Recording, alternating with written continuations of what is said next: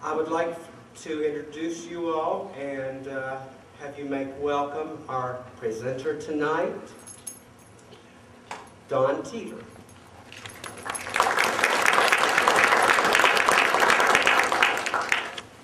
Thank you. It's kind of interesting to hear yourself described as an expert.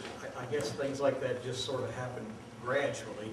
My dad was in the automobile business for over 60 years, and one of his old high school buddies was in the building supply industry until just a few years ago. And he told me one time when we were sitting around at deer camp that what it took to be an expert is to be 100 miles from home and have a leather briefcase. So I do qualify if that's the criteria. I can actually see easier without my glasses. I'm normally used to having a microphone that I can clip on and walk around the room, but I'll try to stay close enough to this so that you'll be able to hear me. And we're going to allow some time toward the end of the program for questions, but if there's a particularly relevant question that you have as we go through things, I'd be happy to have you holler out my name or dance around or something to catch my attention, and I can try and deal with the question to a reasonable extent while we're progressing. Certainly in a program of this length, we can do very little except scratch the surface, kind of introduce things. I was just reading this evening, right before I came over, a couple of articles that had been in the newsletter here dealing with deeds, and both of those pieces were pretty good in terms of introducing some phrases. You can't really get into enough detail in a short period of time to allow somebody to attend something brief and become an expert, but hopefully what you can do is encourage people to be able to try to satisfy their curiosity and to learn. And really, that's what research is all about, is learning. I became a surveyor by accident. I was a history and political science major in college. Even went to American University my junior year for what they called the Washington Semester Program, an honors program in history and political science. It was my goal since the 8th grade to be a lawyer. And I'd even been admitted to WVU Law School. I was scheduled to take the law school admissions test. And I discovered, now this is in my senior year of college, after I wanted to be a lawyer since the 8th grade, and somebody told me you had to wear a tie in class at WVU Law School. And I was like, oh man, I don't know if I can do that. It wasn't everything, but in a way it was kind of the symbol of it all. And I actually consider myself very fortunate. My wife might not agree when she looks at our mortgage payments and all of those things, that I'm fortunate not to be a lawyer. But if good fortune means discovering a line of work that matches your interest and that you can enjoy doing, then I'm fortunate. I had a job my first year out of college, obviously with a degree in history and political science and no education courses. You're not too well equipped for the job market. But I got a pretty good position at the time. This was 1974, and I got hired on a place at $1 an hour and all the beer I could drink. That worked out pretty good in the first year out of college. And then, it's now my next youngest brother's now ex-father-in-law was a forester that had a big surveying contract when they were first building snowshoe ski resorts. And they offered me $2.50 an hour, no beer, but that still wasn't too bad. And it's just one of those serendipitous things where surveying is something that I slid into pretty easily. I enjoyed the work, a great deal of which is outdoors, but an integral part of surveying is research. And research is something that I had enjoyed from the time I understood even what research was. Shortly after I got out of college, I worked on this book, which was published in 1977.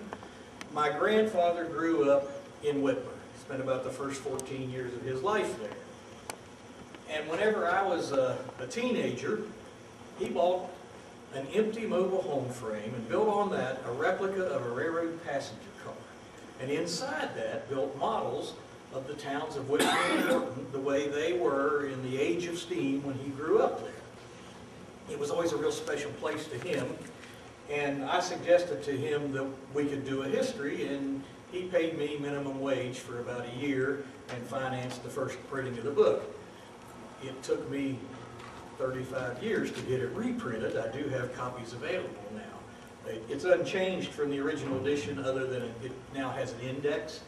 Certainly an index is something that's useful in any publication. Any of you that have done much research know that a lot of times one of the first things you reach for when you're looking at a book to see if it's relevant is to see if there's an index.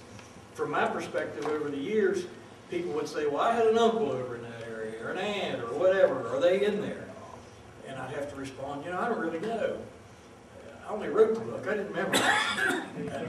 And any of you that have written know how you can't keep it all in your head. That's why we write things down. And that's actually a very important part of research. We also see people doing research and they're trying to carry it in their head, or they got little scraps of paper. The first key thing is to be organized in your research, because it doesn't do any good to know that you have some information if you can't put your hands on it. Now, I'm beginning to make the adjustment to today's world that there are times that instead of trying to find that hard copy that I know I have somewhere in my files, go to my computer and the odds are I can find it more quickly. And a computer's a great thing for organizing your information. Of course, we can't even talk about what a great leap forward it is with writing to be able to cut and paste and all of those kinds of things.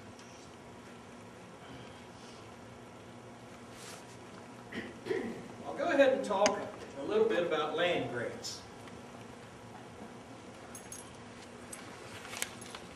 A lot of you are probably aware of Sims Index. I'm sure there's a copy probably somewhere in this room. It's an index to all of the land grants in West Virginia. There's also a small supplement to it. 1952, the original was published, and then this supplement just within a year or two after that, I believe, a few grants that were missed. This was actually quite a project, because these were Virginia land grants. And when the state of West Virginia split off, suddenly they were without the records that related to the property within the state. And initially, West Virginia demanded from the Virginia Land Office that they turn over all land grants that were for property in West Virginia. Well, it was somewhat problematic. The Virginia Land Office saw their duty as preserving those records, and rightfully so. Any of you ever been to the archives over in Richmond? It is a very impressive collection. They have done an excellent job of not just maintaining and preserving those records, but also making them available to the public. And if you want a copy, say, of a map, I have a couple of examples over here. The one on the far end over there came from the University of Virginia Library, the Hotchkiss map of the Upper Taggart Valley. The other one is what's called the 9-sheet map of Virginia. I'll talk about it a little later. It came from the Library of Virginia. At the Library of Virginia now, if you want a copy of a map, if it has already been scanned, then all you have to do is pay to burn it to the DVD. If it has not been scanned, you have to pay a scanning fee, starts at about $30 and sort of advances from there depending upon how big the map is. It's just one of those things where you have to do your part. And I know I have the perspective that there have been times that I was there and I spent $300 getting copies of things, digital copies. And of course the wonderful thing about a digital copy is you ruin one copy, it doesn't matter. You can print another. You can also crop things out. We'll see some of that in my handout material here and in the PowerPoint. Every time I've gotten those copies and say it is $300, you can always see them look up with kind of a little cringe because they're used to people jumping on them. This is public information. I'm entitled to it. I'm a taxpayer. All of that kind of thing. And the people tend to think the same thing about that archive that they do about this one. Is that they're just sitting here and the state money is just washing over them, funding all of their pet projects. Of course, I can tell that everybody that works here knows it doesn't work that way. So in that kind of situation, I don't mind doing my part. It does help that because this is my business, not just surveying, but also historic presentations and seminars for surveyors, that at least it's a tax-deductible expense. What Sims Index has is the list of all the grants which copies were made of by Virginia for West Virginia. Now, some of those grants sprawl across the state line. They're indexed by county. A key thing to remember is the county that the property is in now is not necessarily the same county it was in when the grant was made. A few years ago, Surveyors Historical Society, actually, yeah, just 2 years ago, last fall, had our annual Surveyors Rendezvous in Webster County at Camp Caesar. Some of you may be familiar with the area. We were working on a thing called the dividing line. It was a boundary line that was the boundary between Greenbrier County and Harrison County. It ran from what is now Bath County, Virginia, all the way to the Ohio River. At the Washington bottom, where the Washington Works is, that's the DuPont plant, and that line was run in, I believe, 1786. A young man named Thomas Douglas, he apparently didn't live too long after that. What attracted our attention to that line was the fact that over the course of a number of years, surveyors working across the central portion of the state had discovered that within 10 years of the running of that line, there were two different versions of the line, as much as 1,500 to 1,800 feet apart. And indeed, even today, sometimes you can do deed research in Braxton County, and you'll find references to points being in the North County line or the South County line. There was only supposed to be one county line. That's what attracted us to the study of that particular issue. It was an interesting exercise, and there are a number of places where we collected GPS positions on corners or boundary evidence that had the reputation of being on that line. It was an interesting thing, but the key to us to transfer it into being an educational opportunity was the opportunity to see that a straight line is not always a straight line. That's a real eye-opener for some people, particularly uninformed members of the public, some uninformed members of the legal profession, and unfortunately some uninformed surveyors. I actually had a surveyor say to me a couple of months ago that he had been in a seminar a number of years ago where the speaker had said, once a straight line, always a straight line. And he tried to adhere to that. That's not necessarily always the case. In some situations, a land grant line, especially if the land grant is for many thousands of acres, the lines, some of them may have been 1 mile, 2 miles long. And later, other properties were either split out of that grant or tied into that grant, the lines of which were very vaguely marked, and maybe they didn't get them right on that straight line. But over a period of years, a straight line can become crooked because of usage and the actions of the parties. Now, a prime example, and I don't have time to go into this certainly in detail, it's a whole seminar subject. Another surveyor from Harrisonburg, Virginia, Dave Ingram, and I do a presentation on the Deacons line. We start with a discussion of the Fairfax line and the Fairfax line. Now, probably a lot of you are familiar with the Fairfax line, at least in passing. That was a 76-mile line, started over east of Blue Ridge, Virginia, over on the east side of the Blue Ridge Mountains, and ran up to the corner of Grant and Preston and Tucker counties, up near the Maryland boundary. Not right on the Maryland boundary because there's a funny little loop in the river there. But the Fairfax stone itself has been accepted for a long time. In 1788, a man named Francis Deacons surveyed a number of land grants for Maryland and for West Virginia. Some of those grants he and his brother actually got the grants. There's some question as to whether or not he ever ran it as a continuous line, but at least it had that reputation. A straight due north line from the Fairfax stone, about 37 miles to the Mason-Dixon. It didn't take too long before it was discovered that the line was neither straight nor absolutely true magnetic. And it very quickly became clear to Maryland that it was to their detriment. There was an attempt in 1859 to settle that question. A fellow named Nathaniel Mishler was later a pretty prominent mapper during the Civil War, was hired by the two states to survey the line as it was originally described. And he did so. He found the Fairfax stone at the northwest end of the line.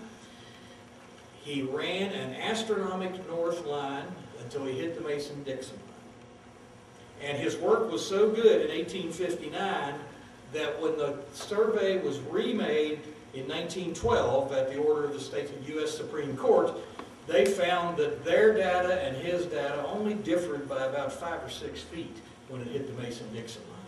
Well, a difference of 5 or 6 feet in 37 miles of line is pretty insignificant. There was a pie wedge, 3/4 of a mile at the Mason-Dixon line, running down to a point at the Fairfax stone. Now, there's a lot of other issues, too. Maryland wanted to go to the Potomac stone even further west. But the Supreme Court ruled that a lot of the original land grants had called for their easternmost boundary to be the Deacon's line. And not just the Deacon's line, but also to be the Maryland line, very specifically the Maryland line. West Virginia won the lawsuit that was brought by Maryland. West Virginia won the territory. And the Supreme Court ruled that what counted was the actions of the parties and the way the people had treated the boundary over the years. In other words, where they had thought it was and had treated it as the boundary had become the boundary.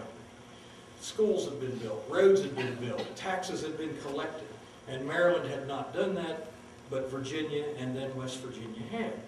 The Deacon's line now not only is not due north, it was originally run magnetic. It's about 3 degrees off of due north.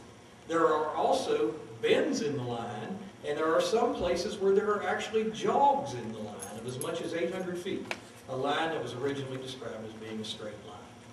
And it all hinged on the question coming before the Supreme Court of where the line had originally been surveyed and what the people along the line had treated as being the boundary.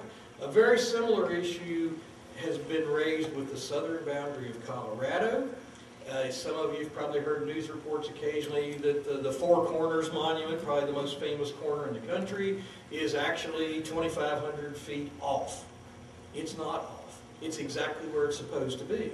It's 2,500 feet from the geodetically defined position that the original surveyor was told to place it in. That surveyor did not have the technology we have today. He didn't have GPS. He went out there with the best ephemeris data, that's the astronomical data, the best equipment, the best mathematical training available at the time. And something like a 1/4 mile off was actually pretty darn tight for the time the work was first done. The Four Corners Monument's exactly where it's supposed to be, because boundaries are supposed to stay where they're originally put, not where they were intended to be. So anytime you're looking at a land grant, don't take it too literally. Now, they can be a valuable source of information. You can plot them up, and a lot of times it's good to do that at the topographic map scale. Frequently there'll be natural monument calls, ridges or streams, sometimes a road, that can allow you to place that land grant onto a topographical map. That can be very interesting for a genealogist or a historian, because a big part of doing genealogy is trying to get connected. You know, not just connected to history and connected to the past, but connected to a place on earth. You know, we all feel that, probably the group here more so than many people. I know I've seen the phenomena, and I'm sure a lot of you have. When I was graduating from high school, there were a whole slew of my classmates that were saying, I can't wait to get out of this hole. I'm going to get out of here and I'm never going to come back. And now there's a whole slew of those same people are trying to find a way to get back here because it's home. And part of that is the thing where we all go through, we think there's some other wonderful place in the world. Very few of us recognize at an early age that maybe we are already in a pretty good place. But over the course of time, home has its draw. And the land is the real connection to home. That's what really drags us in. My sister, she's 8 years younger than me, has lived in Orlando, Florida. since the late 1970s. She met her husband down there. His family originally from Ohio, and they were kind of refugees to Florida, I guess you'd say it, or escapees, I don't know. But my nephew, who's just now started the college on a golf scholarship at Jacksonville State, when he was about 2 years, or in the second grade, his teacher was having a kind of cultural diversity day at school. Well, my brother-in-law's name is Petronio. It's not too difficult to figure out the ethnic background there. And the teacher thought she had a pretty easy one there to get the discussion going. Now, like I say, Joey was born in Orlando, has lived there his entire life up till then and still right up till now. But the teacher says, Joey, your name's Petronio. Does that mean you're Italian? Well, Joey says, no, I'm from West Virginia. So that tie to the home country can be there, even to the generations that were not actually living here. You know, we have West Virginians scattered all over the country. That's what has a lot to do with the success of things like Golden Seal magazine. They don't just necessarily take people back to where they themselves are from. They take them back to the land and the stories that they heard from their parents and their grandparents. They give them that connection to the ground. Now you may find that I kind of wander around in the discussion a little bit. I just mentioned when I came in, I just put this handout and this PowerPoint presentation together yesterday. There has been no rehearsal. I just kind of turned loose. There was a time when I first started doing presentations that I worked from a tighter script, but that's not the case anymore. All I need is a little something to work off of, and I'll fill your time. The land grants are now available online. They're also available in this building. The books that used to be in the state auditor's office, they're indexed by county. They match the indexing numbers that are in Sims Index. They're upstairs here. You can get prints of them, but quite frankly, it's easier to go to the Library of Virginia and get them online. And I just tried yesterday the instructions that I have in the second paragraph of the handout.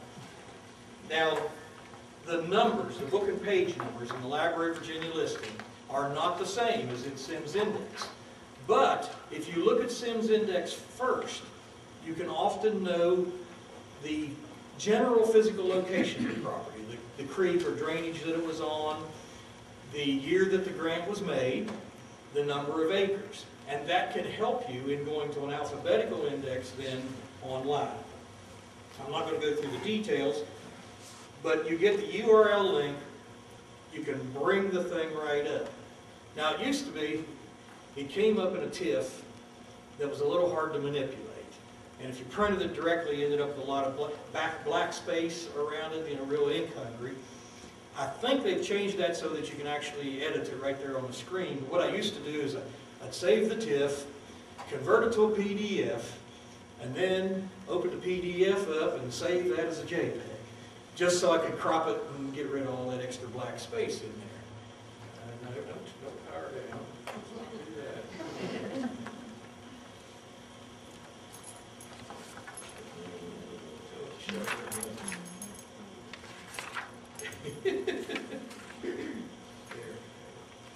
Like I said, I'm kind of a babe in the woods with PowerPoint, but as I mentioned earlier today, it's getting so that audiences simply expect PowerPoint. They expect graphics to be up front here. With a younger audience, not so much of a problem here this evening.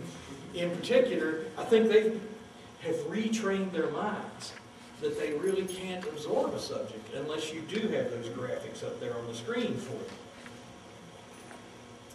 An interesting kind of research that can be aided by land grants. I don't know if any of you have read the work of Stephen and Kim McBride. They're both from West Virginia. They're both professors in Kentucky. They're archaeologists. They've done a good bit of work in Pocahontas County over the last 8 or 10 years, excavating old fort sites. And one of the things they have done to pin down their search areas is plot up land grant records, because a lot of the information sources indicate whose property the fort was on. And by going to the land grants and getting those and plotting them up and putting them in context, they can narrow down their search area, and they've been very successful in finding some of those old fort sites.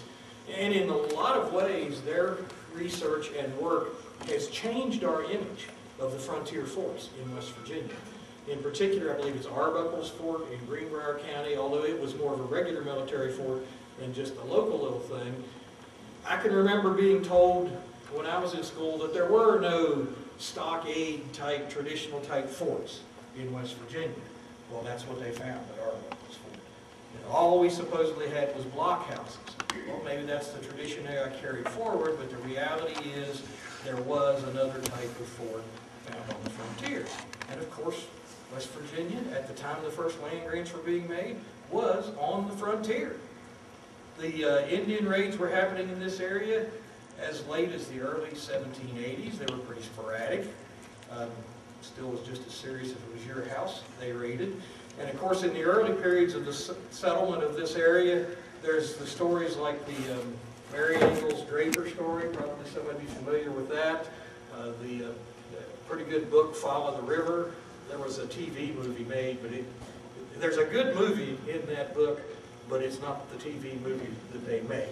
Not a bad movie, particularly from a historian's perspective. But you know, what a story. You know, coming right through this area. At least theoretically, Mary Ingalls Draper and the old German woman she escaped with were probably on their escape route walking within a couple of 100 yards or less of where we're standing right now. Because the only way they knew to get back home was to follow the river. They had no maps. There were no well-marked trails. That's one of the things that it's hard for people today to adjust to. I do a whole seminar on Civil War survey. And one of the prominent features of a lot of the maps from that time period are houses are shown with the people's names or little crossroads, the name of the store or the church or the school. There were no route numbers. There were no route signs. You depended upon knowledge to get you somewhere. Now, the one other thing I'll mention with the land grants is that the land grants do not have the plats with them. Of course, the plat is kind of the holy grail because the plat's the graphical representation. And calls in a deed or a land grant are subject to error. It happens through transcription. It happens through just plain old blunders. It still happens today, just not as frequently. Some of the ones we have are kind of amusing, and spell check doesn't catch them. I have one I probably shouldn't say out loud to the whole group, but maybe I'll share it later with some of you. There's a number of them. So that's a key thing to remember anytime you're interpreting deeds or land grants. They do not necessarily mean what they say. For one thing, with a deed, somebody can't convey to you land that they don't own, even though they may honestly think they own. Now, generally speaking, in a deed, you have grantors, that's the sellers or the first parties. You have the grantees, that's the buyers or the second parties. There can be things like a third party in a deed. Sometimes there's a kind of a transition across generations where a deed will be made from the grandfather to the son, but then also to the heirs of the son, so that the son's really only holding the property kind of in trust for his own offspring.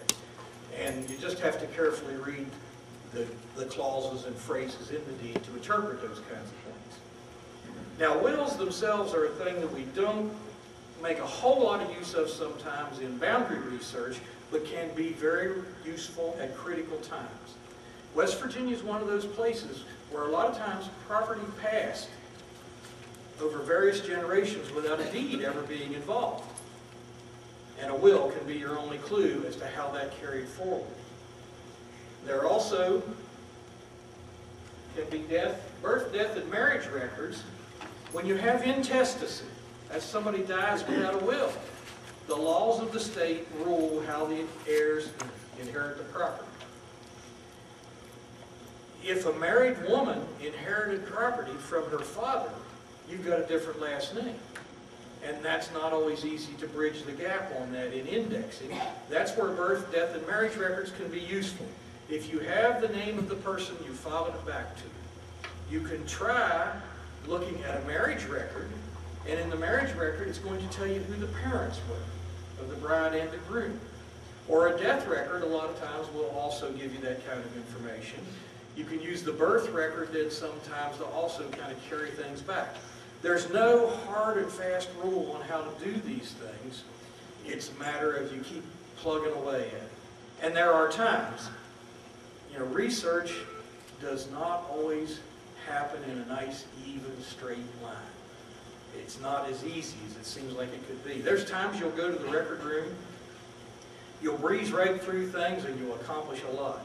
And there's other days you go there and you spend 4 or 5 hours and you feel like all you've done is spend your years. And any of you that have done some genealogy research, I'm sure you've run into that thing to the extent where there's times where when you suddenly make a discovery after putting all those hours in, you're like, oh, okay, it was worth it. We accomplished something. Even when you don't find anything, you're accomplishing something. You're making a diligent search, and you're eliminating possibilities. And sometimes eliminating possibilities is a big part of what research is about. It's not just a matter of what you find, it's finding whatever is there. In the boundary surveying context, there's times when we're out there scratching around in the ground and kicking at the rocks and walking around in a circle and scratching our heads, and the client's looking at us and saying, man, those guys are just over there goofing off, and I'm paying them big money. But we're not goofing off. We're looking for the boundary evidence. And sometimes that's a tough search. And a lot of times we're searching for it not because we expect to find it, but because we want to be able to say we made a diligent effort to find it. Sometimes it pays off, sometimes it doesn't. As a surveyor, there's nothing more embarrassing than looking for a corner, saying it's not there, and then 2 years later somebody else comes back and says, how did you miss that? Well, you can get the same feeling as a researcher or a genealogist. You can get blinders on that can keep you from seeing a little aha moment sometimes, and then somebody else says, well, you were aware of this document, weren't you? Well, I wasn't before, but I guess now I am. Land books are another thing that are sometimes useful. What the land book is a listing of all the properties in each county for each year. Now, a lot of times they're divided into districts, but it's not the same as the magisterial districts we're used to seeing. It's just the different districts of the guys that were actually doing the assessment. In Randolph County, normally speaking, which is my home county, usually there were 2 districts, but we had about 7 magisterial districts. So it's really 2 different things there, but there, generally speaking, is then a further division of the same district names that we're used to seeing. Now, the land book doesn't prove a thing about who owns property. I don't understand the oil and gas people, the Great Reliance they base on the land books. All the land book proves is that somebody was assessed with that piece of property and paid taxes on it. Does paying taxes prove that you own a piece of property? Absolutely not. The county's more than happy to take the taxes. And I've known more than one case where I looked at things for a client. In one case, they had been paying taxes on the property for nearly 100 years, and the property did not exist. That can sometimes happen. It can happen with property because of confusion. In that particular case, a 13-acre tract was sold out of a 35-acre tract. There was a description recorded with the deed. The calls in that description were pretty sketchy.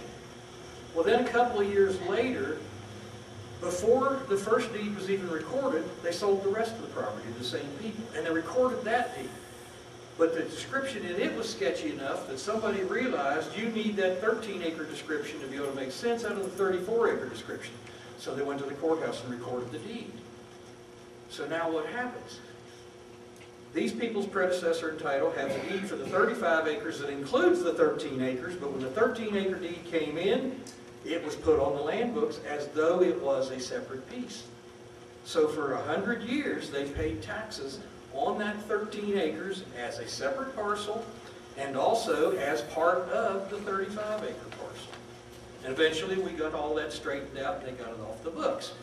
Now obviously when property taxes were real low, it didn't make much difference, and it didn't behoove you to spend a lot of money trying to resolve those kinds of problems. We have somewhat the same issue sometimes with tax sales now. I worked on a piece of property, well, actually a non-existent piece of property in Fayette County.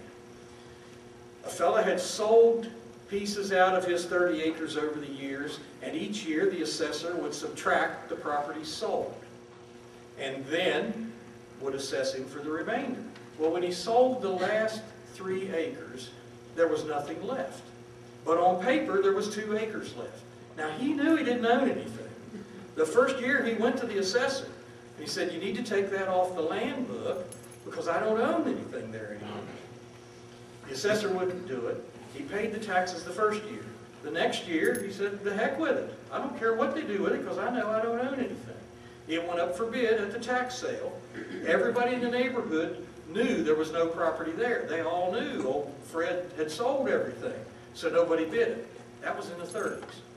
Then in the early 70s, they got a new commissioner of delinquent and forfeited lands. That's who's in charge of the tax sales. Gung-ho, young attorney, I would say.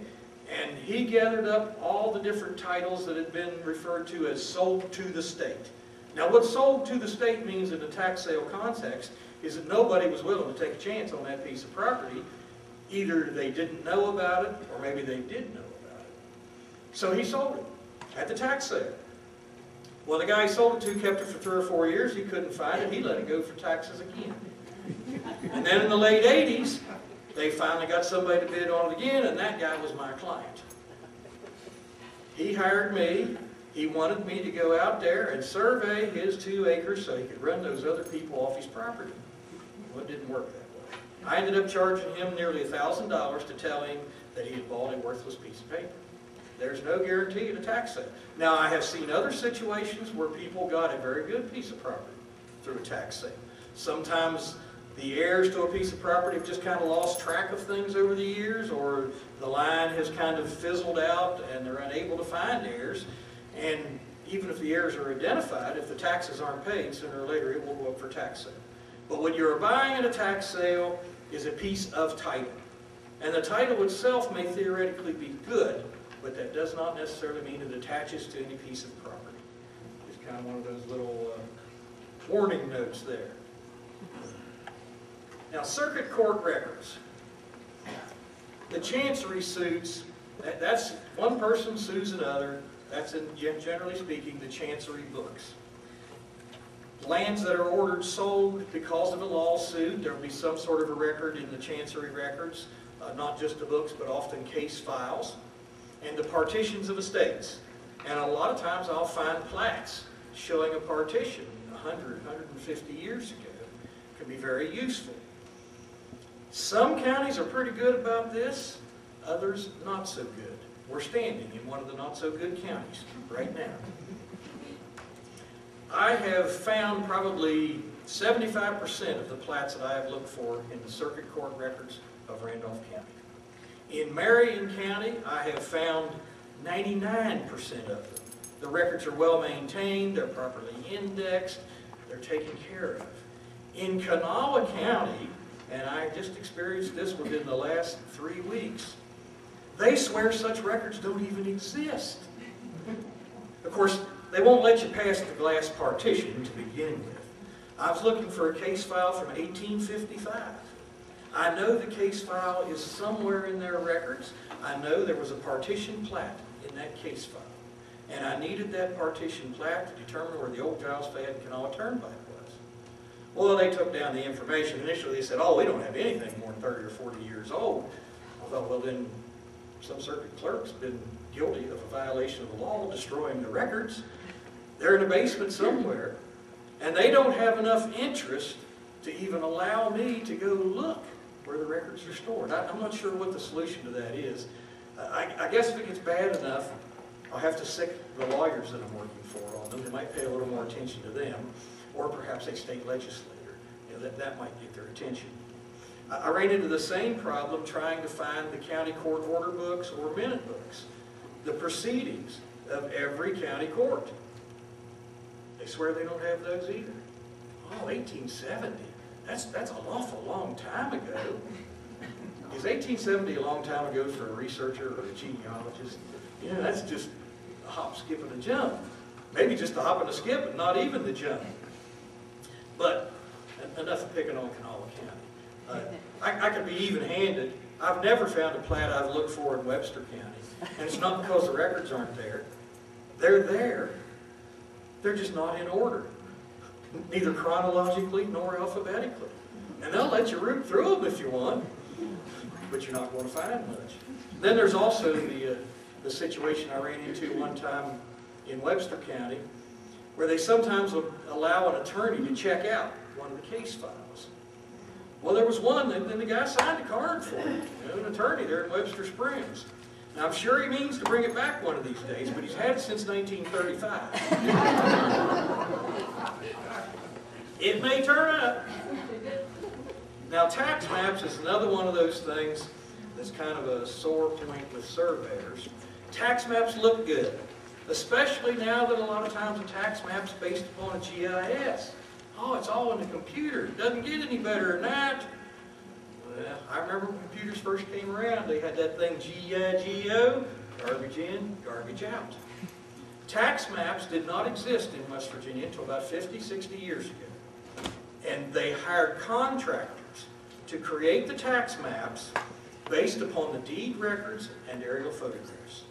Now, if any of you have ever looked at a vague description in a deed, I give to my son, Joe, the lower end of my farm, beginning where the road crosses the creek, thence up past the rock pile in the field to the watering trough, and around the brush pile behind the barn, down by the apple orchard, and back down the road to the beginning. No bearings, no distances, nothing specific to pin that thing down. And the tax mappers had to work with things like that to create the tax maps. It's amazing how good a job they did in some cases. In other cases, you can understand why they didn't do any better than they did.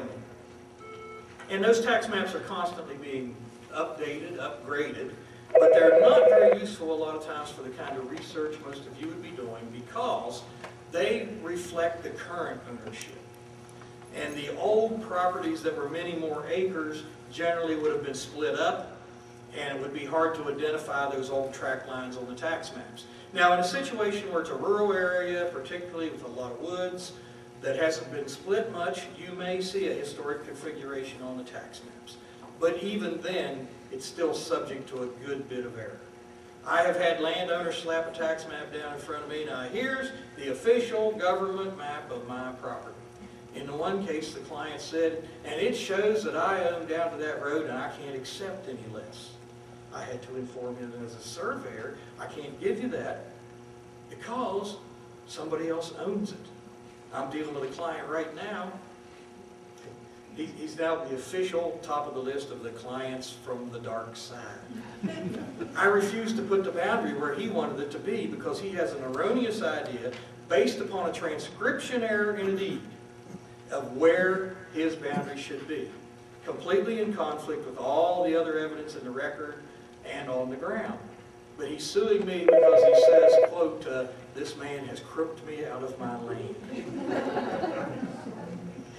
I'm hoping the judge will inform him that when you hire a professional for advice, you can't sue them because you don't like their advice. You know, it's like you went to the doctor and the doctor says, you have cancer. And he says, I don't have cancer and I'm going to sue you for saying so. Didn't do a thing to cure the cancer. You know, I didn't cause the man's problem. And he keeps falling back on the thing that you have to go by that deed because the judge ordered him to write that deed. It was in a foreclosure case. Doesn't matter if the judge ordered him to write that deed, there's transcription errors in it. And the transcription errors are what are leading him astray. It also contains a clause being the same property as. And you can follow the deed record on back and there will be the correct cause. And that brings up an important point. When you're researching deeds, you do not know if you have the correct cause unless you have the original split. what we call the deed coming from the common grantor. The first time the line was created, then at least theoretically you have the correct information. Sometimes corrections have been made later. The one example that I've used a number of times is I was working on a piece of property in southern Randolph County, and an out sale of about 75 acres had been made from a tract of several thousand. The calls came down Big Run and had the phrase "with the meanders," which means if the stream moves a little, the boundary moves with it. There's a several-hour discussion we could have on that too. But in this particular case, Big Run's almost like a gorge. It's very easy to follow those meander calls down. But then you get down to where the hollow opens up, and it says going to a beach on a branch. Well, is this what, a side stream or a slough or what? And then it says that it has bearings and distances, thence with the branch. I couldn't get any of that to work on the ground. And the fact that there were 2 or 3 different colors of paint spread all over the place indicated I wasn't the first surveyor to get confused there. So I went back and completed the research, which I should have done to begin with before going to the field. The original split to a beach on a bench, thence with the bench, now fit. There was a little terrace there, just like the river terraces in the Canal Valley on much smaller scale. And the calls for with the bench followed right around the foot of the hill, right at the edge of that flat. But without that information, I couldn't put it on the ground. And in interpreting a deed, whether for genealogical research or your own purposes today, those are the kind of issues you have to deal with sometimes. All right, I'll talk a little bit about historic maps. Now, there are a number of maps right here in this building. They're available for you to look at. Copies can be obtained. They're also available from a lot of other sources in West Virginia and Virginia. And of course, so much of our record is in Virginia because it was only that hop, skip, and jump ago that we were part of Virginia. And our records are still part of their records. The map over on the far side there is the Jedediah Hotchkiss map of the Upper Taggart Valley. He made that map in 1861. He was assisted by a local surveyor named Jacob Conrad. It says on the caption that it was drawn from Jacob Conrad's memory. Jacob Conrad covered a lot of ground. This was his last job. He died of dysentery shortly afterwards. Jed Hotchkiss himself went home to Churchville, Virginia, and spent the winter recovering from dysentery. He was at Valley Mountain with General Lee in that campaign in the fall of 1861. The map itself is a very impressive document. I'll look at a detail from it here in a few minutes. We also have university collections. That map came not from the state archives, but from the Library of Virginia, or the University of Virginia Library. Now the other map here, the 9-sheet map of Virginia, came from the Virginia State Library. It's sort of the comparable agency to what we have here. They have voluminous records, including records of all of the turnpikes that were built before the Civil War, often including field notes. A lot of times those field notes include a sketch page that shows who lived along the proposed route of the turnpike. In a lot of cases, I've taken those field notes, plotted them up, and got them to fit a road on the ground. And there could be information there regarding the people that lived along the turnpike. You need to be very specific about what you're looking for. They have the originals of those field notes in Richmond.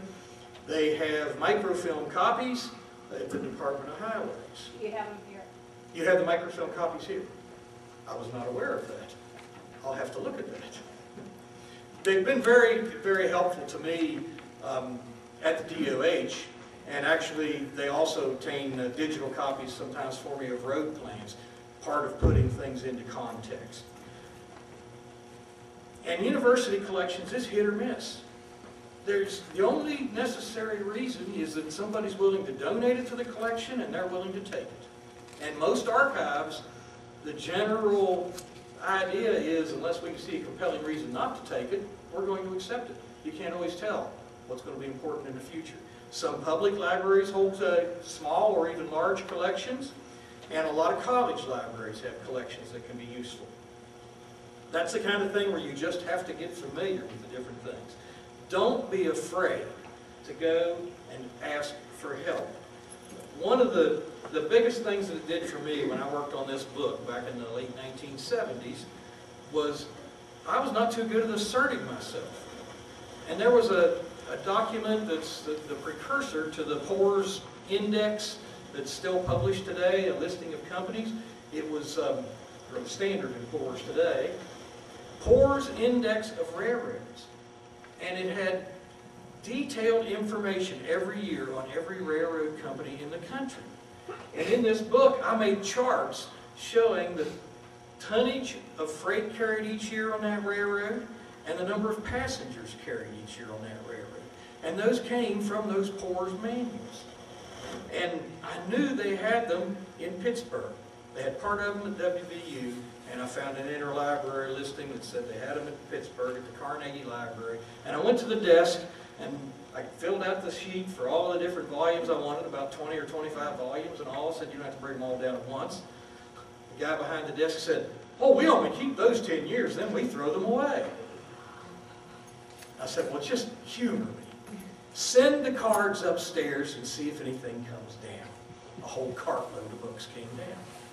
So it's a tiptoe job sometimes. You don't want to tell other people how to do their job, but sometimes you have to be persistent. You have to do it with a smile. You know, any archive, whether you're talking a county clerk's office or a library, if you go in with a demanding, bad attitude, you're not going to get that good a cooperation. I've told surveyors many times, every county clerk's office is like a little individual fiefdom. And there may be state rules, but there's their way of doing things. And if you want to get cooperation from them, you find out their way. And you do it their way. And it works out all right. Now what we have here, this is a detail from the 9-sheet map of Virginia. And that's created from a TIFF to a PDF to a JPEG and then cropped. I also did a little bit of cleaning up the background. You can see it's not as yellow as the printed copy. But right here we have Charleston. We have the salt works here, the burning springs, things that are probably familiar to a lot of you in this area. This particular map was paid for in 1827 by the Virginia legislature. A fellow named Henry Boyd, and I may not be pronouncing that correctly. And it was the most comprehensive map of Virginia for many years. They knew by the 1850s that it contained some errors, and of course also some changes in county lines and those kinds of things, and additional communities had been made. So they commissioned an update of the map. Unfortunately, Mr. Buckholz, I believe, was the fellow that did the revision.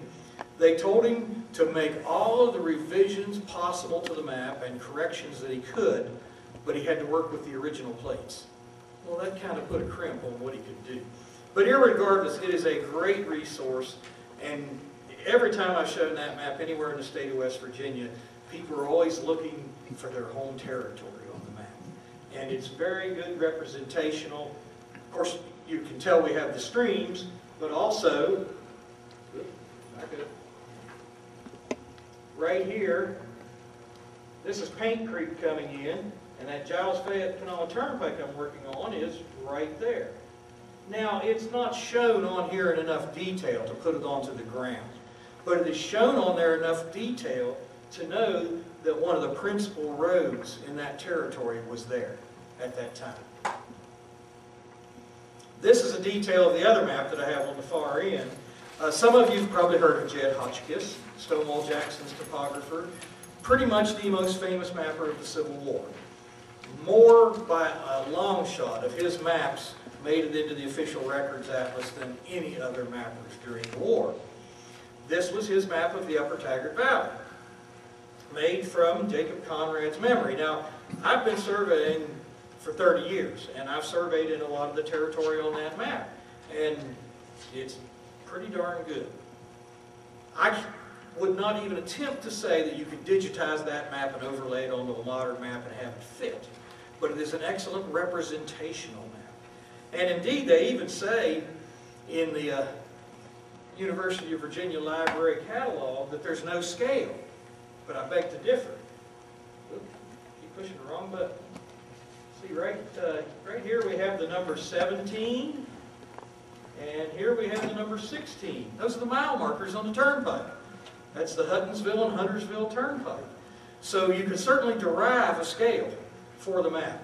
Now this one, you know, in terms of interest to a historian, if you could find a comparable kind of map for the area you're looking for, you just have such a wonderful snapshot, you know, in this case of 1861.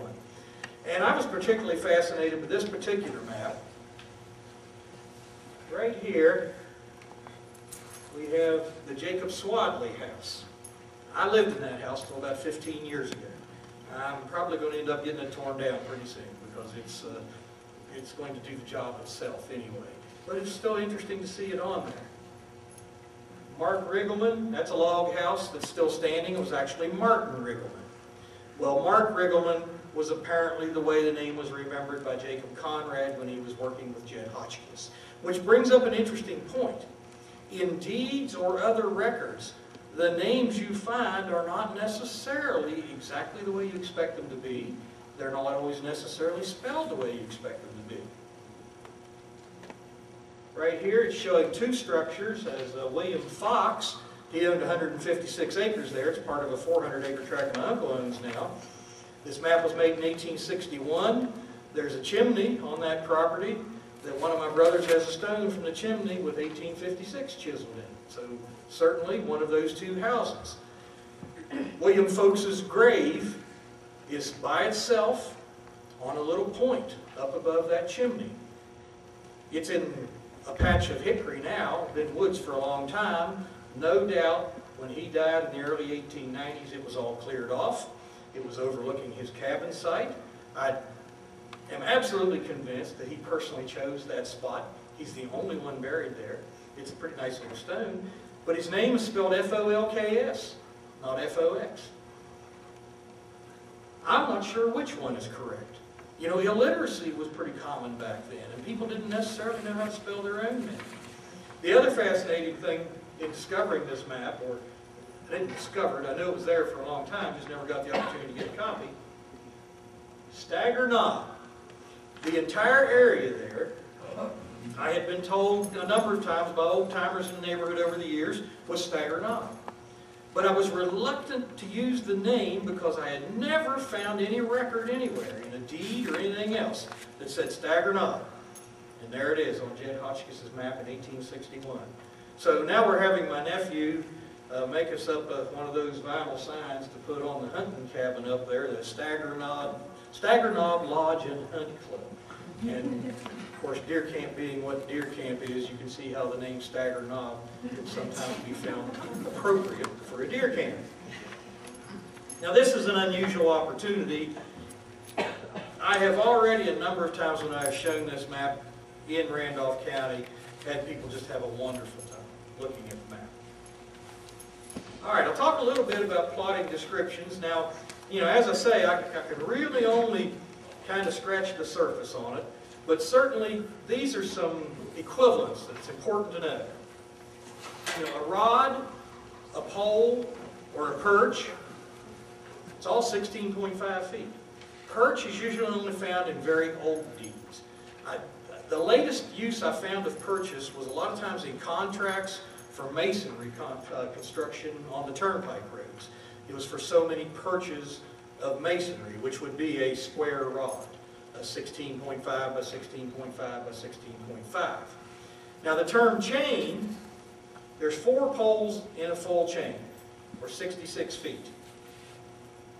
What I have here is a replica of a 2-pole chain. The 2-pole chain is more likely what was used, mostly in West Virginia. It's 33 feet long. Let's see if I can do this without disaster. It didn't spread out all the way, but all of the old original land grants and deeds in West Virginia, this is how they measured the distances. There's 25 links in a pole. So each link is 0.66 feet, 7.92 inches. Those are oddball measurements, it seems like. But with 4 poles equaling a chain, 100 links in a chain, 80 poles is a quarter mile, or 20 chains, 320 poles is a mile, or 80 chains. This system was developed by surveyors at a very early date because it made the calculations for acreage easy. And also, in terms of distances, it gave something that you could work with. Now you can imagine measuring through the wilderness. You've got a front chainman and a rear chainman, and you're dragging this thing out there. Actually, most of the time, I believe the reason they used a two-pole chain is they could keep it suspended off the ground. Front chainman and a rear chainman. This is the kind of measuring tool that George Washington used when he surveyed over in the northern neck of Virginia, the area around Beverly and Moorefield, and the entire eastern panhandle. There's been a lot of criticism in the last few years of George Washington's surveying work by people who don't understand the context. He would shoot the bearing on the line and go ahead to a prominent landmark and then have a chaining crew come behind him. And the chaining crew, the front chainman would carry what they called surveyor's pins or arrows, and whenever he got a little bump from the rear chainman, if they'd reached the last one of those, he would throw one of those in the ground. There's an expert from down in Georgia, a fellow named Milton Denny, who made this reproduction chain, who studied it a good bit, and he believes that a lot of that measuring was done with what they call bump and run. The rear chainman, when they reached a point, would give a little bump. Front chainman would throw the arrow in the ground. They'd barely break stride. The rear chainman would pick up the pin. When they'd gone through all of the pins, so they measured 10 chains, the rear chainman, having the full complement of pins, would say out.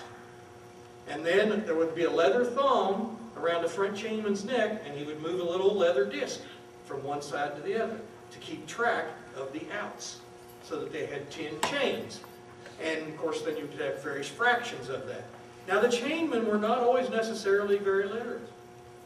And distance errors are not at all uncommon in old land grants and old deeds. As a matter of fact, they are more to be expected than otherwise. There are times that in the later record there's a clear recognition that there may be a problem with the distance. I worked with a piece of property one time on Golly River. I was working for one of the whitewater companies, and the one deed that was from the Commissioner of School Lands, which was the same as tax sale, except in this case it was what they called wasted, unappropriated lands. Now this was clear up in the 1870s, joining grants, gave a bearing on the line, and then said 250 poles, perhaps much further. They didn't know how long it was, but they wanted to make sure they got it all.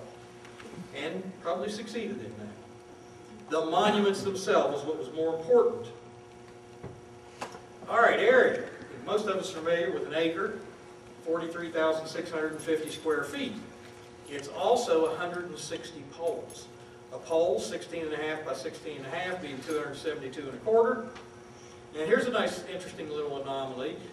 Sometimes you'll see in a deed where it calls for so many acres, so many roods, so many poles. A lot of people think rood is a misspelling of rod. It's not. A rood is 40 square poles, or a quarter of an acre. And I gave one example here, and I probably have a little more detailed example in your handout there. You know, 2 acres, 135 poles. That's why sometimes when you look at land books, even still today, you would see that listed as 2 and 135 160th acres. In the digital world, that's 2.84 acres. We have more detail here. Yeah, I give you an example there in the handout on page 3. 1 acre, 3 roods, and 5 poles. That's an acre plus 3/4 of an acre plus 5 160ths of an acre, or 1.78 acres. The system seems a little crazy when you look at it now, but it was developed so you could do the math when you didn't have calculators or computers. You know, I'm old enough that when I first started surveying, we didn't have calculators with the functions on them. Sine, cosine, tangent, all those things that we make use of in trigonometry. Yeah, trigonometry is one of those mysterious things to a lot of people. I always did okay in it. I never understood what it was for until I started surveying. So that was another one of those serendipitous things. And the only reason I took trigonometry is because the guidance counselor said, with your good grades in math, you have to take trigonometry. Now there's logic for you. That's the kind of logic a 9th grader has a hard time grasping, I'll tell you. but I took the courses.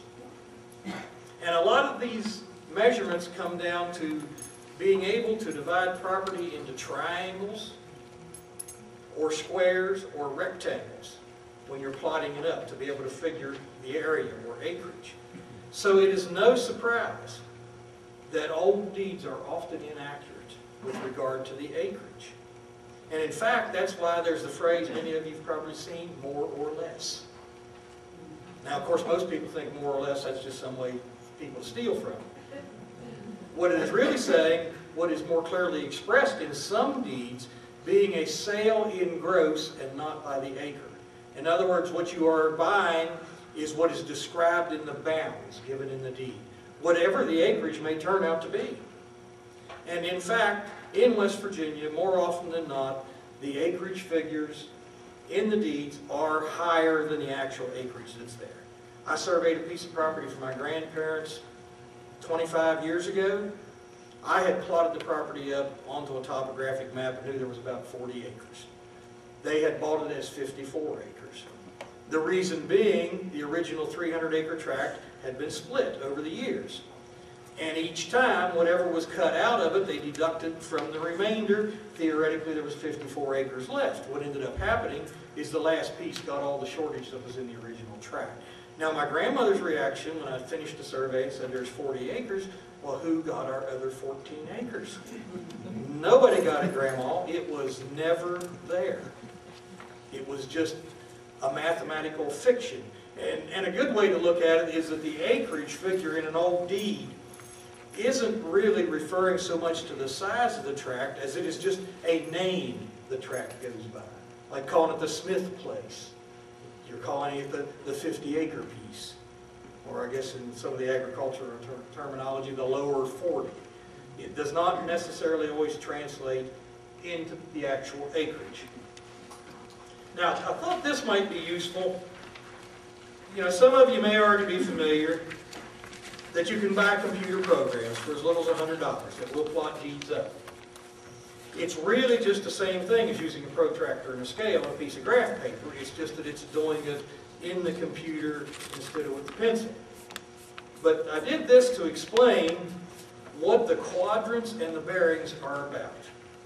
The first issue is that we have 360 degrees in a circle. You know, whether you're talking around the earth or the dial of a compass. Either way. So you have 4 quadrants, each of which are 90 degrees. North is 0 and south is 0. And then everything moves in relation to north and south. The example I've given here of north 55 west. You interpret it literally. That is 55 degrees west of north. That leaves us 35 degrees on the other side of the line there, just to kind of fill it in. That does equal 90, doesn't it? I did this in a hurry. You know, sometimes without the calculators, 2 and 2 isn't even 4 anymore, unless the calculator says so. So every bearing is really a combination. Now, in engineering school, they call that vectors. But it's north, 55 degrees to the west. The thing that a lot of times throws laymen, or in particular lawyers, you know, as surveyors, we can't help picking on lawyers, it just kind of goes with the territory. That's, we have fun with it. I've also advised surveyors, the same thing I tell a lot of other people. Best friend you can have is an attorney that is competent in the field where you need advice. So even though we pick on them sometimes, that doesn't mean we don't like them. We see South 55 East, that's a continuation of the same line. North 55 West or South 55 East, see, that's not an absolute direction. What it depends is which way you're facing. If you're standing in the middle, right here, and you look in this direction, you're looking north 55 west. If you turn around on the same line, looking 180 degrees the other way, south 55 east. It's just 2 different phrases for the same line, depending on whether you're coming or going. And that's a real important difference, because when you're plotting a deed up, a lot of times errors have been made, especially if a deed has been made from a combination of different sources. And maybe you've taken some bearings from one deed, some bearings from another deed, and you try to plot it up, It looks like a pile of spaghetti. Crosses back over on itself, or has huge open areas, bust, we refer to them as. Some of the George Washington surveys have been criticized. A 5-sided survey, if you calculate around the 300 acres, you come back around and he's 300 feet away from the beginning point on paper. That's actually pretty good work for that period of time. Better than a lot of the land grant surveys of the time. Because he was not reporting on a mathematical calculation, he was reporting on his actual measurements in the field, which were subject to all kinds of errors. You know, you got the magnetic compass. If you're in an area with a lot of iron ore, the needle could be pulled off. And that's another reason that what's described as a straight line might not always be straight. Transcription errors are common. You ever look at some of those old deeds, the handwriting? It's obvious penmanship was not always the #1 requirement for the job. Perhaps if the county clerk was your uncle, maybe you had an N. And every deed, when it was recorded, you had a handwritten deed. You took that usually to a notary public. They propped it up in front of them to make the new deed, copied it by hand, in cursive. Now that's that funny handwriting thing that most kids don't understand anymore. I've heard stories of a kid coming home from school and said, the teacher says we're going to study cursive tomorrow. What's cursive? The only answer I have for him is that's the Bradley Hand ITC font in your word processor. The closest answer I can give him to cursive. But that's copied by hand. Well, there's an opportunity for error right there. And now you're recording the deed. You take it to the courthouse. They prop it up in front of him. And they're sitting there, sloppy handwriting in front of them, and they're copying it down, trying to make sure they follow along and get every line. Don't omit anything. Don't copy anything down incorrectly. Any of you ever try to copy anything down verbatim, manually? It's almost impossible not to make mistakes. That's why deeds are full of them. It's actually remarkable that they're as good as they are. Now, another kind of misconception, here at the bottom of our chart, I've given a bearing south 55 degrees, 15 minutes, or 15 minutes and 15 seconds east. A lot of times people read that as 55 degrees, 15 feet, and 15 inches. It's not feet and inches, it's minutes and seconds. And just like on the clock face, we have the 360 circle. So 15 minutes is 15/60ths of a degree, or 1/4 of a degree. And in reality, that's all the closer a lot of the old original surveys were measured. A lot of our old deeds only give the bearing to the nearest degree. And 15 seconds, 15/60ths again, that's 1/4 of a minute. That's only 0.0625 degrees. You can see that a second is a very, very, very small part of a degree. And a thing we see happen a lot of times when somebody's copied an old deed, they'll copy it down and it'll say south 55 degrees east. And particularly with lawyers, I got to pick on them again, can't help it. It's just one of those things. They'll decide they're going to make it better. They'll give it greater precision. They'll say 55 degrees, 0 minutes, 0 seconds east. That's not at all what that says. They are implying a precision that was never there in the original measurement. All south 55 east really means is it's somewhere between 54.5 degrees and 55.5 degrees. And so when you carry it out to decimal places, you're creating the illusion of precision, when it is really no precision there. And that's an important point to remember as a researcher. And you plot a deed up with a protractor and a scale, or with a deed plotting program. You plot up 500 acres and it's busted 200, 300, 400 feet. Don't worry about it. That's actually pretty good. You know, another factor that's involved is the difference between what we call slope and horizontal measurement. Now, we convert all of our distances now to horizontal measurement. Our calculations will not close up otherwise. What horizontal measurement does is we convert things as though the world were a tabletop or a floor. Of course, I've said a lot of times with people in the real estate industry, you know, they'll draw, you got a plat of a piece of property, and they'll draw these squares on there and tell you how much money you can make splitting the property up, because the whole world's flat on paper, not necessarily on the ground. The easiest demonstration I can think of, the difference between slope and horizontal. You know, here is a horizontal distance from an elbow to here. All right, that's pretty easy to understand. And here's a plumb line, the other arm. All right, you measure the distance on the slope. It doesn't get you there. The slope distance is longer than the horizontal distance. And it was very common in West Virginia and other mountainous areas for some surveyors to measure on the slope. It does not necessarily mean their work is bad. There was a family of county surveyors in Randolph County that over the years I have learned always measured on slope for about 3 generations.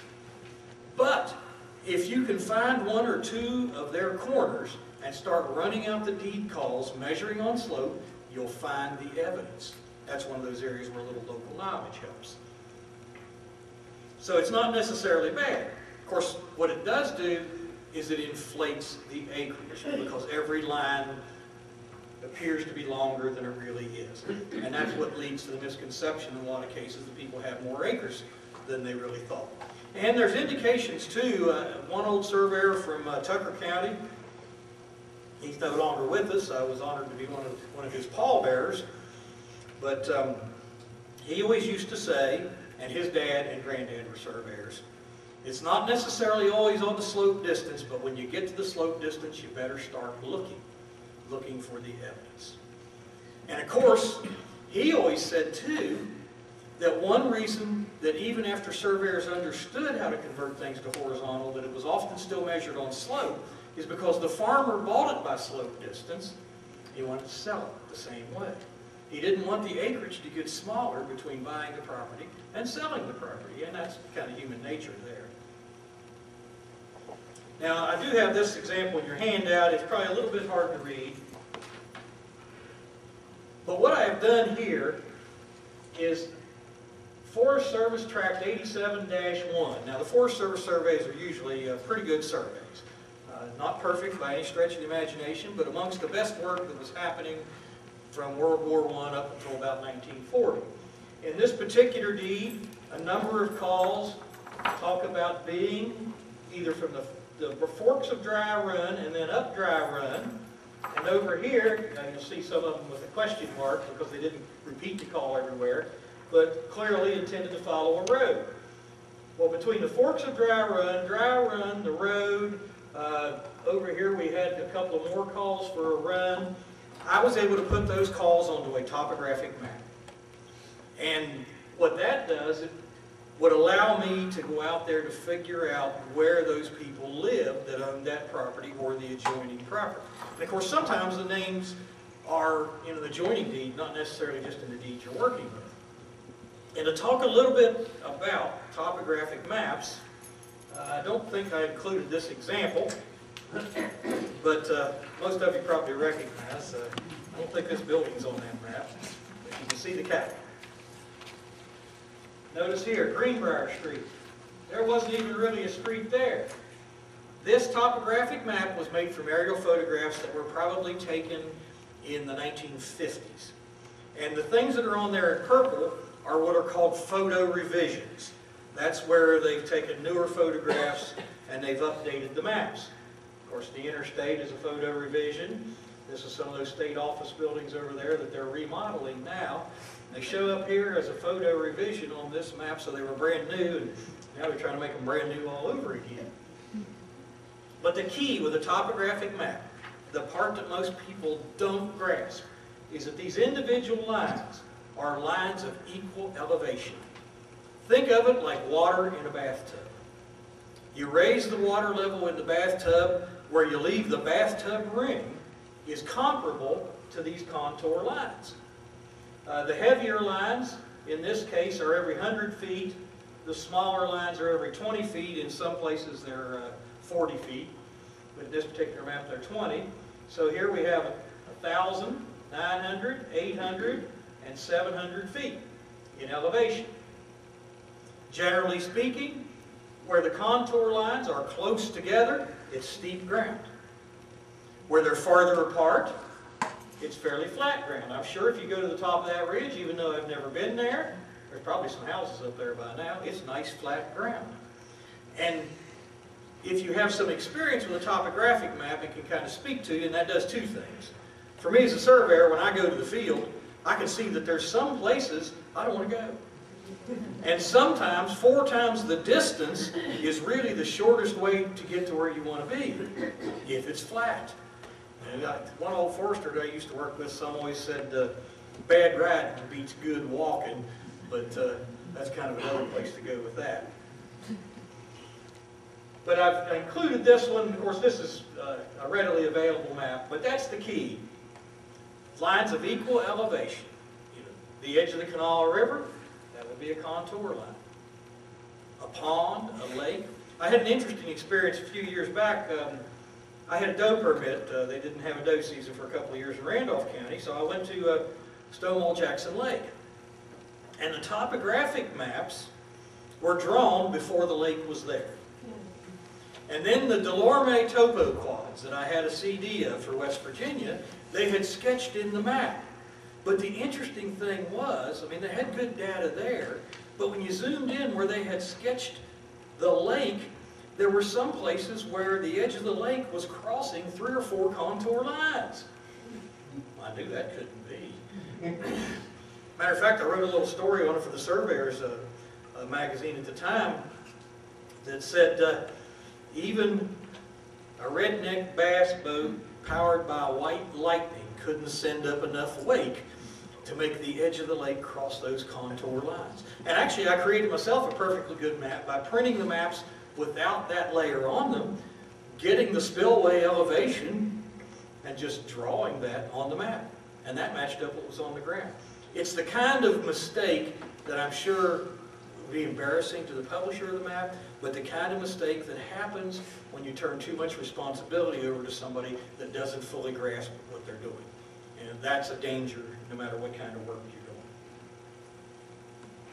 All right, I want to talk a little bit, and I could just go on this subject. I'll try not to. I talked some about transcription errors. In some cases, there are simply omitted lines. Now, a lot of times, if you go on back in the records, you will find the correct bearing and distance on the line, or you will find the omitted line. I did one in Tucker County one time where if you start at this end, you're doing good, you're following along, and you know where you have to end up out here, and you don't end up there. Same thing from both ends. And it became apparent from the evidence on the ground that there was flat out a missing column. About 30 poles, nearly 500 feet. And what I did in that situation was I created the call. I mean, I had the whole record. The call was missing from everywhere. But at least I did know where the 2 ends of that series of calls were, and they were pretty well recognized corners. And in this case, I was working for a lumber company, and the adjoining landowner was a lumber company, and they just both wanted to get these lines on the ground. They were perfectly happy to have me, in essence, manufacture the missing call and put those lines on the ground because they were trusting my judgment to make a decision as to where that boundary was likely intended to be. The precursor, to a certain extent, to the land grants and the land grant surveys, I'll mention that the survey books are in a lot of counties. A lot of counties don't have a clue what you're talking about. The Northern Neck grants, a lot of those, the plats are with the grants online. Reversed bearings, just like I talked about the Northwest and the Southeast, very, very frequent kind of problem. And misspellings. The records are full of misspellings. When you're going back with the grantor and grantee indexes, do not say about a deed, oh no, that can't be him. He didn't spell his name that way. Maybe he didn't know how he spelled his name. I looked at a deed one time in Randolph County. A piece of property was being sold by a man's heirs. 24 people signed the deed. 21 of them signed with an X. Do you think they knew how to spell their names? Now, I'll give them credit. There were times when maybe they couldn't spell anything else but that. But even then, don't let a spelling difference throw you. Let me pull something out here just a minute.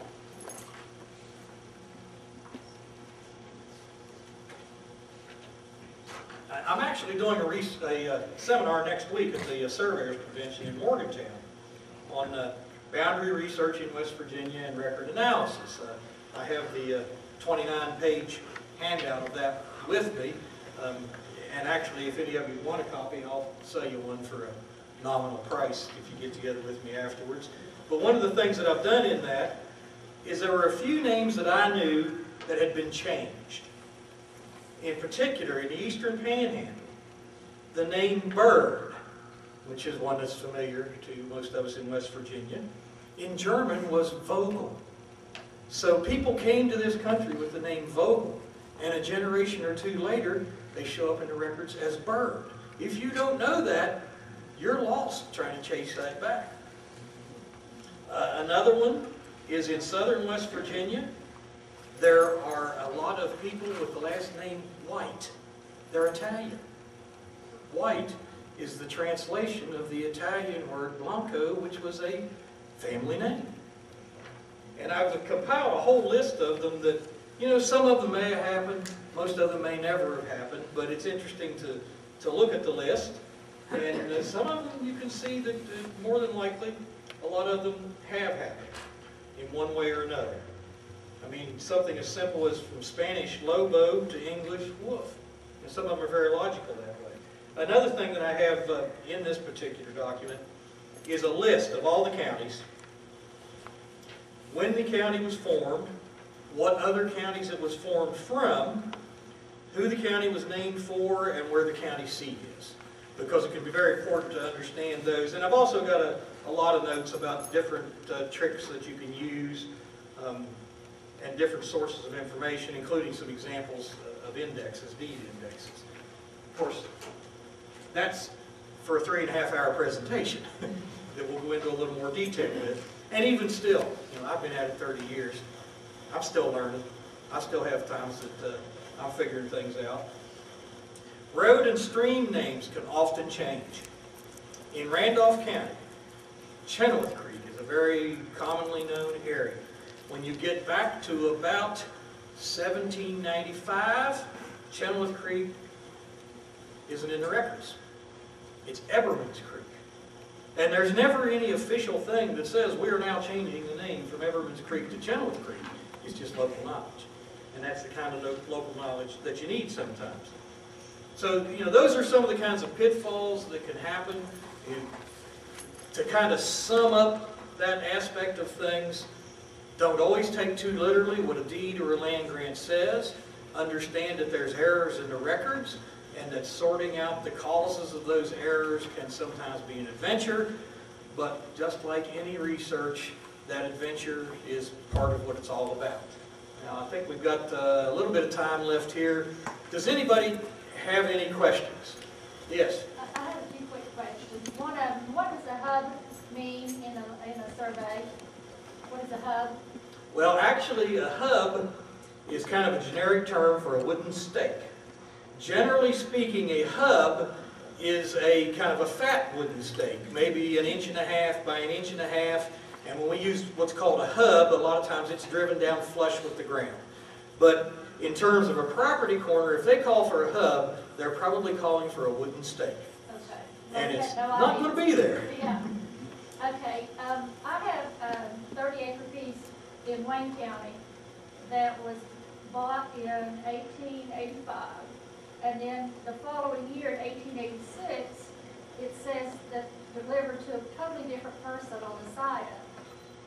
Why would that be? Because it's not the buyer or the seller.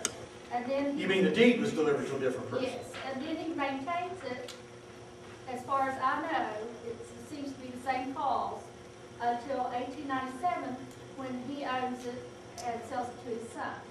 But in between time, I've noticed that there's a different delivery on the deed itself. Well, all the delivered to on the deed means is that's the person that's going to get the original deed back. In other words, you would leave your original deed with the county clerk for them to copy it by hand, and then they would deliver it back to you. Today, generally speaking, they would mail it back to you. And just as say, sometimes today it might be delivered to your mortgage company instead of to you. It might have been the attorney for the buyer. It might have been another family member. There's not necessarily any logical connection. Okay. Usually, and you've probably noticed this, usually it's the grantee that it's delivered to. But Okay. the person that's delivered to doesn't necessarily have any title interest or anything like that in the property.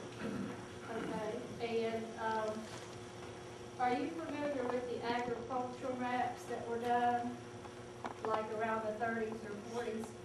There are some of those in some parts of the state. Actually, similar kinds of maps were done by some coal companies, by some oil and gas companies, and they can be a valuable resource. As a surveyor, they can be helpful sometimes if we're having a hard time identifying adjoining tracts, because they can give us a name to go to the records with. From a historian or genealogist perspective, they give you that little snapshot of the neighborhood, just, you know, like the Hotchkiss map over there. And even though they're not necessarily reliable in terms of the positions of the boundaries, in terms of the general information and the relationships of one tract with another tract, they're usually a pretty good source of information. Where can you get copies of that? It just depends upon the different counties. There is no central clearinghouse for maps like that. I know that there was the area around, I believe, Ritchie County, there was some surfaced a few years ago, and they were for sale, but there's not any one source that you could go to for those. Well, I'm the president of the Genealogy Society in Huntington. Years ago, someone came to Charleston from out west and got one at something called a land office. So I don't know if that was Well, now the land office generally would be referring to the office that made the land grants, but that doesn't mean that the same term might not have been applied to something else. You know, land office, for example, in terms of the northern neck, the eastern panhandle, it would have been the Lord Fairfax's land office rather than the Commonwealth of Virginia's land office. It could have been a company land office too. But it's a term that's used kind of generically sometimes. Okay. Yes? A couple of comments and then a question. Number one, you can find a lot of old names on the old turnpikes, because when they came through, they usually bought dollar deeds from all the landowners. And if you look at the deed between Malden and the courthouse, then there's probably about 20 names in there just on one deed. Well, actually, generally speaking, there's no deeds in the turnpikes, because the right-of-way was acquired under the terms of the 1817 General Turnpike Law, and it just specified that there would be a 60-foot wide right-of-way for the turnpike. Now, occasionally, if there was a particular key piece of property, they might have had a conveyance. But in most cases, there's no conveyance. Now, for later roads, there are conveyances of right-of-way. The other thing, though, is that if they couldn't agree on a price, then they would appoint commissioners, and then there'd be a record in the circuit court records where a judge accepted or amended the Yes. commission. If it reached the circuit court, the commissioner's decision should be a matter of record. Now, of course, the turnpike field notes themselves, even though there weren't generally deeds made, those field notes show all the houses that they went by. In the one case, I've plotted up the Stanton-Parkersburg Turnpike notes from top Allegheny and over to Virginia line, all the way to the Upshur County line. And at Rich Mountain, you know, where the farm was, the Battle of Rich Mountain in 1861, in 1845, when the turnpike was laid out, there was no farmhouse there. It's not on the notes. And he's been showing every other farmhouse. Now, you know, in that particular situation, the historians in that area have a pretty good handle on when that house was built anyway. But that can be a valuable tool for research. We know that house was built between 1845 and 1861. Go ahead. Okay, third quick thing. Should you talk about magnetic bearings, magnetic drift? Actually, that's a good point. Nearly all old deeds, the bearings were measured by magnetic. And that's simply the direction a magnetic needle is pointing. A rule of thumb that we've used for many years in the part of West Virginia that I'm from is that the magnetic bearing changes about 1 degree every 20 years. We had a spell for a few years where that accelerated. It changed a degree in about 10 years, and then reverted back to changing about a degree every 20 years. It cannot be predicted. It can be measured after it occurs. The declination in Randolph County, where I am now, magnetic north, is about 10 degrees or nearly 10 degrees to the west of true north. Some places in the Midwest, the compass needle is as much as 30 degrees off of true north. Now, true north is astronomic north, just in the simplest terms, to the North Pole or the North Star. But magnetic north is simply pointing to the center of attraction that's floating around up there in northern Canada and the Arctic, and it's changing constantly. It confuses people a lot of times because they'll look at a deed and they'll say, well, they've changed the bearings. They didn't really change the bearings. And of course you have to explain a lot of times that as the compass needle is changing, it doesn't mean the line is changing on the ground. It just means that when you've lined up on that line, the needle of the compass is pointing in a slightly different direction. Now today we're moving away from that a great deal with what we call grid north. You know, GPS grids, state plane coordinates, latitudes and longitudes, and some surveys, of course, are still done on the true north or the astronomic meridian. Of course, one thing that some people don't understand, if you have two true north lines that are a mile away from each other, those lines aren't parallel because they're going to converge at the North Pole. Now, the convergence of two lines a mile apart is not going to be much in the context of a piece of property, but in the overall context, you know, that goes to the things like the Mercator projection, where the Arctic and the Antarctic look huge because they're trying to break the whole world into a grid, and a globe does not well adapt itself to that. Magnetic bearings will never lose their importance in the terms of surveying or interpreting on surveys, because they give us a snapshot of what the magnetic bearing would have been then. And there are what are called isogonic tables. You can find them online. You can enter a latitude and longitude and find out what the magnetic declination should have been at a particular time, calculate the difference theoretically to now, and know about how much difference the magnetic bearing should be. A friend of mine from Upshur County has an old, obviously homemade surveyor's compass, and I suggested to him that we take it to the true north line in Randolph County, or I don't think there is one in Upshur County, but observe what the bearing reads on that line, because more than likely the man that made that compass, he was a country surveyor, and probably aligned his needle with the North Star. So if we would put that on a true north line now and see how far off of true north it is, it would give us a reasonable estimate of the age of that compass. Not like carbon dating or anything like that, but would probably put us within 10 or 20 years of the origin of that compass. Right here. The other thing you run into is, when I bought my property, I bought it under a GI bill. So it had to have a government-approved survey of it. Then later on, I decided I was going to fence it. Well, the fence company says, we can't put it on the line. We have to put it 3 inches inside your line so that you don't get somebody else's property, 1.5 inches of their property with a fence pole. And I said, that's silly as hell. He said, yeah, it is. But he said, you're going to have to get a survey. So fortunately at the time, there was a company putting a water line in, and they had ran over one of my markers on my property. I went down and I explained to the engineer. I said, you just ran over a government-placed survey marker. And I strongly suggest you put it back where it was before I seized your right out and set on my property. And they decided their D9 cap was worth a little bit more than surveying my property. So then they had to survey it. And I found out then that the government places, or the state places, certain survey markers in certain tracts of land that have been split up as a tract mark or a central location. You know, I've seen them out west on geodesic something. Well, there's not an overall system for that. It just depends upon the partitioning in a particular area. There's no official, in what the meets and bounds states, right, you know, the colonial states, there's no official government boundary markers to work from. Yeah. And of course it is illegal to disturb a property corner. Now what we do have is we have triangulation marks a lot of times on ridges, but that's part of the triangulation network that was used to set up the original geodetic control all over the country. And you know, similar things, I worked on a project one time where they put in a sewer line, and they put it in an alley, and they knocked the back corners out of everybody's lots. And they said, oh, don't worry, we put them back. Well, we surveyed down through there. Some of them they had within a foot, some within 2 feet.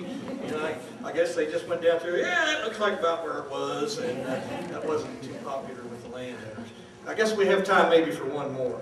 Have you run across the Kentucky Trace in anything you've been doing. Not the It would be Kentucky down Trace. this way. Are you talking about a road or? No, it's just a reference to the Kentucky Trace. It was a trace that ran, I think, from somewhere up in Greenbrier or somewhere else, all the way across to Kentucky. Well, trace is generally considered to be a road. I'm not familiar with that one, but it would be logical that there would have been a route from the Greenbrier Valley over to the Kentucky country. You know, the one famous one is still called, goes by the names of Natchez Trace, and the origin of the term trace was really just a path or a trail. I think we're supposed to be out of here in about 10 minutes. But Did you ever hear of the Gallatin line? Actually, Albert Gallatin was an early wheeler dealer. He had hundreds of thousands of acres in West Virginia. So there could be many, many lines in West Virginia referred to as the Gallatin line.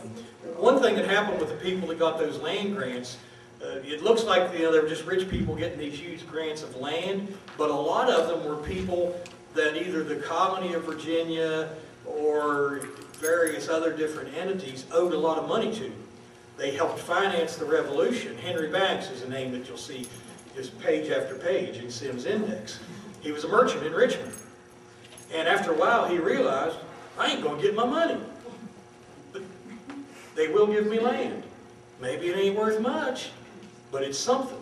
And so there's a lot of banks lines, and the Gallatin, I think that when I talked about that Harrison and Greenbrier County line, some of the grants we looked at along it were grants that went to Gallatin, and I believe he had a partner, his last name was Savory, S-A-V-O-R-Y.